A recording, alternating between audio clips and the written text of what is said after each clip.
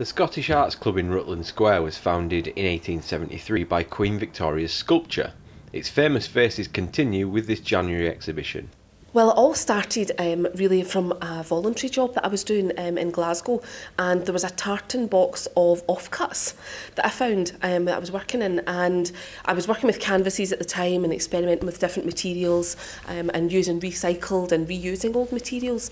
And I'd asked them, you know, what's happening with this box of offcuts? And they said, oh, it's just going to be thrown out. And I thought, oh, I could use them.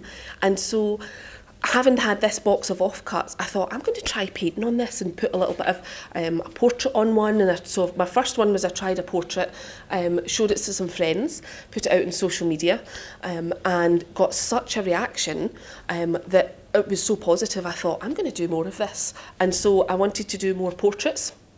And then having done the portraits, I thought I want to do, you know, more characters because people wanted their family history on it. Originally from Fort William, Rory's work has found its Edinburgh home in a fairly unique club rather than a gallery. Or latterly, it's become an arts club, not only art but the other arts as well.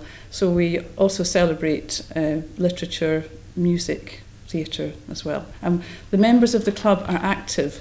They participate in doing these things themselves. Many of them are artists, writers, actors. So I've been a member for the past 5 years here at the Art Club, and so it was my father's suggestion actually that I should explore an exhibition here in terms of networking opportunities. It's such a perfect location.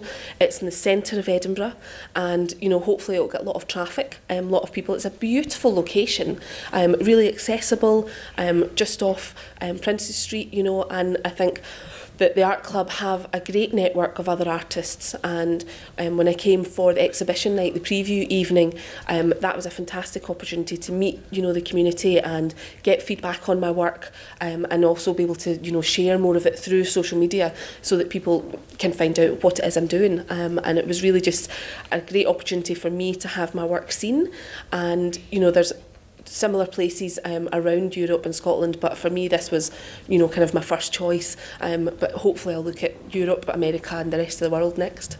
This artist will hope those ambitions will be realised just as those of the figures he paints were. Ian McNally, That's TV.